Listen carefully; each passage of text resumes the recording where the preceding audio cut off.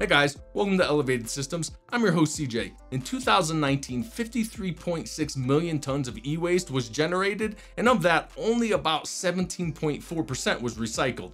The amount of e-waste dumped into landfills worldwide is projected to hit 75 million tons by 2030.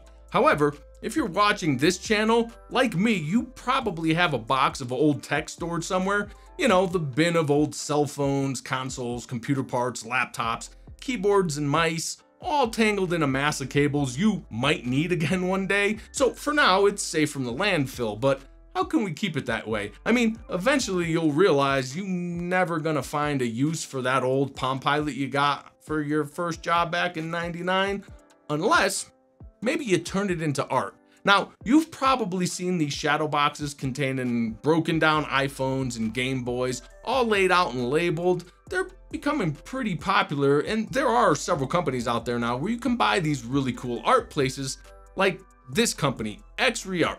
The difference with Xreart is, while they do sell a good selection of completed tech shadow boxes, they also have these, a full line of DIY frames. So they sent me this iPhone 5 frame, which is all diagrammed and labeled, and I pulled my old iPhone 5 out of my bin of old tech, and I'm gonna tear it down and assemble this shadow box. Now, to assist in the teardown, Xreart also sent me an iPhone teardown toolkit, so I'll use this for the job. And to mount everything, I have some clear industrial adhesive. Xreart didn't send the glue with the kit. You can buy it from them, and this is essentially what you get. I think I got this from Home Depot for under $5. I'll also be trying some hot glue just to see which is better for the job. So I think I'm just gonna get to work, and then I'll let you know what I thought of the whole experience. So I guess it's time to just cue the unbuild montage.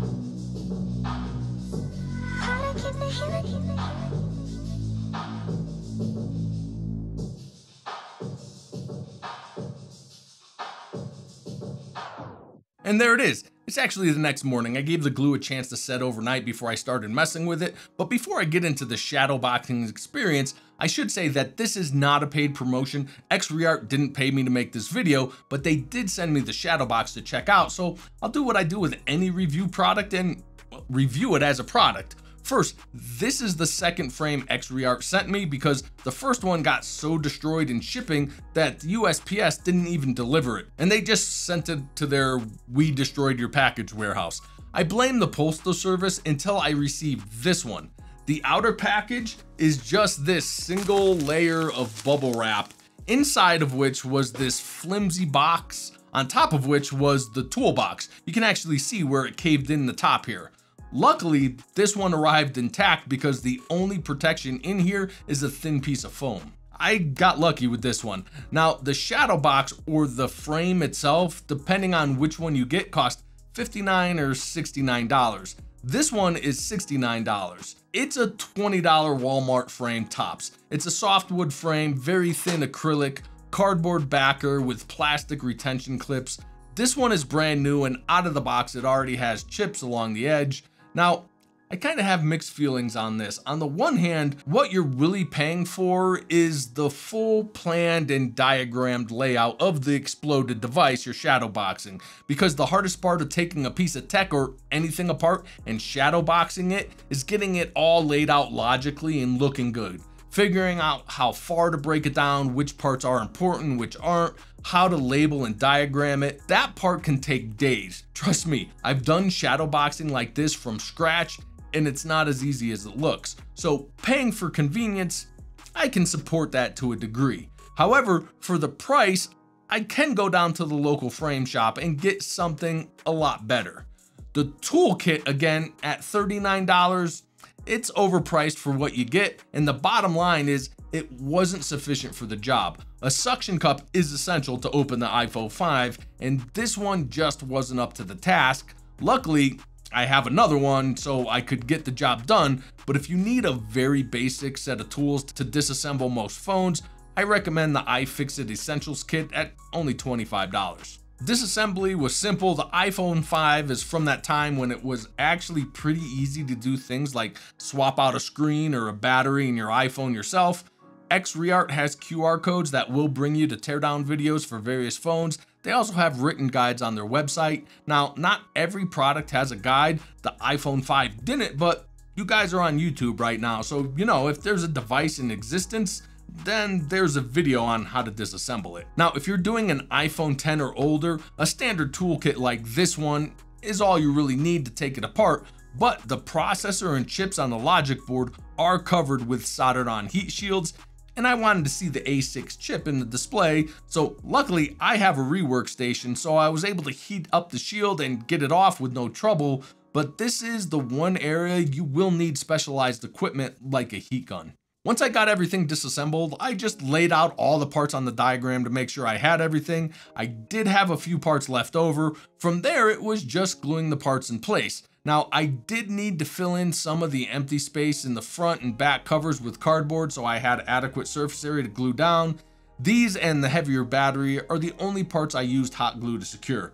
For everything else, the industrial adhesive worked just fine. To get a complete but thin coat of glue, I used these applicators I had on hand, which are actually for lubing mechanical key switches, but they work perfectly for this job. Once I got everything glued in place, I just let the display sit overnight, then I reassembled the frame. And in the end, I'm more than happy with the overall product. While this is becoming less of a unique style of art, as you can just spend $149 and buy this as a completed piece, the fact that this was my daily driver iPhone like 10 years ago, and I took it apart and did this myself, definitely makes it a more meaningful and deeper conversation piece. And while I do think the frame itself for what you get is a bit overpriced, as far as I can tell, Xreart is the only one out there selling DIY kits, so I mean, there is that. And ultimately for me, it's not really about the cost of this. It's about the fact that this iPhone is gonna live on my wall now, not in a landfill. So for that fact alone, if you have an old iPhone, Apple Watch, Game Boy,